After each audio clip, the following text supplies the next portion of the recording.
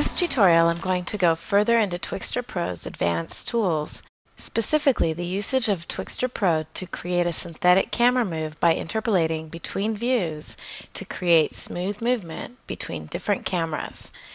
We will also separate our foreground from the background using a rendered matte to get better results, and I'll show you how to use splines to get rid of a bit of extra wobbling in the sequence.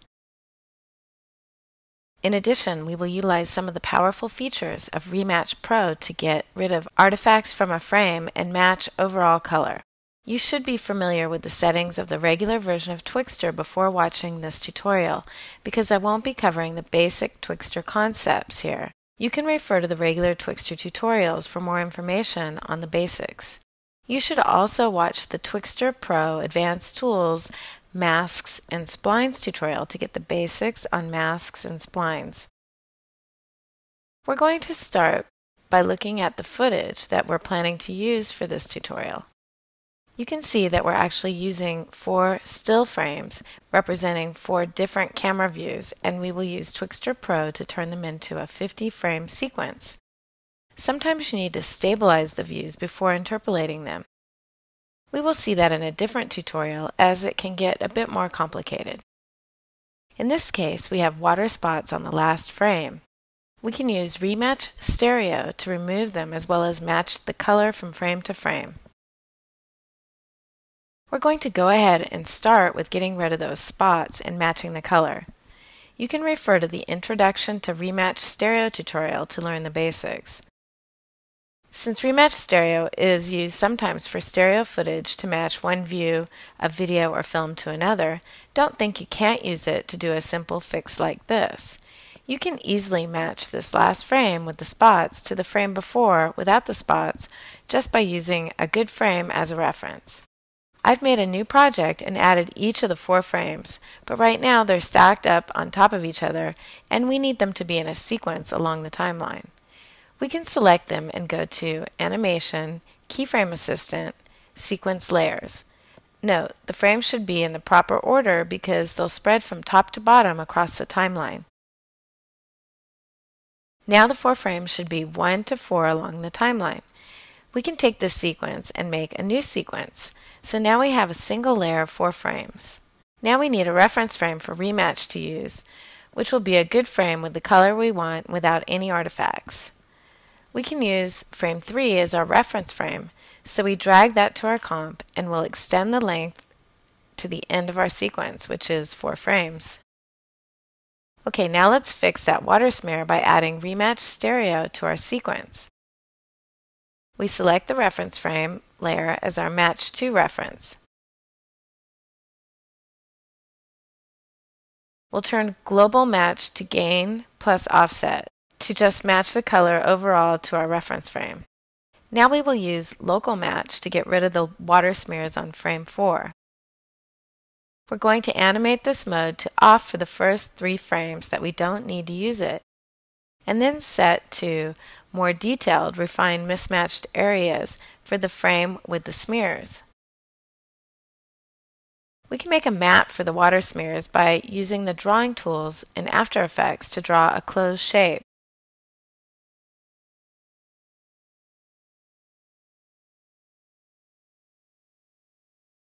Now I can add another shape for the other smear and turn off the visibility of the shapes.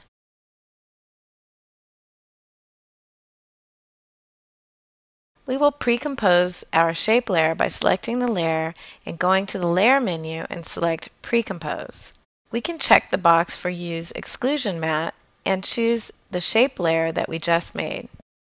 We also choose the exclusion channel, and I'm picking red, although it would be okay to choose red, green, or blue since I drew this shape as an RGB shape. We're also going to turn the mismatch threshold up a bit so it takes in a few more of the pixels that aren't matching. If we turn on and off Rematch, you can see the changes that have been made. Now we make this comp 50 frames because this is the length that we want our Twixtor clip to be. We make a new comp from this comp that we've corrected the smear on and the overall color. It's time to add Twixtor Pro and retime our 4 different camera moves to create our virtual camera move sequence. We can first see what happens if we just retime the sequence without using a mat to separate the foreground from the background. We adjust the frame rate to 23.976 because that's what our project is set to, and these two numbers need to match unless you're doing a frame rate conversion. We're going to change the speed percentage to 6%, and for now we'll leave the other settings at their default and do a RAM preview. You can see that our virtual camera move is looking pretty good, but we can make it even better with a few more of our advanced tools. Let's start with adding a mat to separate the foreground plane from the background. I made this mat in Mocha, but you can use the drawing tools in After Effects or any other software you're comfortable with to make your mat and import to the project. You could also import the shapes from Mocha instead of rendering the mat, but we'll see that in another tutorial. You'll want to go to Interpret Footage to make sure the mat is the same frame rate as your comp. And if it isn't, make sure to go to Interpret Footage, Main, and conform to the same frame rate as your comp. Now we'll add the mat to our comp and make sure our display is set to source to show the source footage. We can change the mode to add so we can see our mat over our comp to check the mat. Now that we see that it's good, we can turn off the visibility. We can look at the Twixtor settings. We go to FG1 settings and set the mat to select the mat we just added.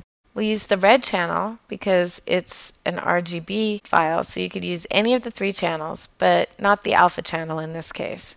Now we just turn the display back to Twixtor output. If we do a RAM preview, you can see that there are a few places that are a little bit wobbly still. So this is where some splines might also help. I can just use the pen tool to draw a few splines in the background. I'll put the display on source and make sure I'm on frame 1. I can set a keyframe and add another keyframe in the middle and maybe another one on the last frame, and then one more to put it off screen. Now we continue on the background splines. And when I have those finished, I can go to the main BG settings and select the first mask and the last mask, so Twixtor will use all the splines between the first and the last masks to get a better idea of what's happening on the foreground layer from frame to frame. Now we go select Twixtor output again for the display and do another RAM preview. Now we can see that Twixtor has interpolated new frames between each of the camera views, and we have a pretty clean virtual camera move. This is how we can use the advanced tools in Twixtor Pro and Rematch to get great results.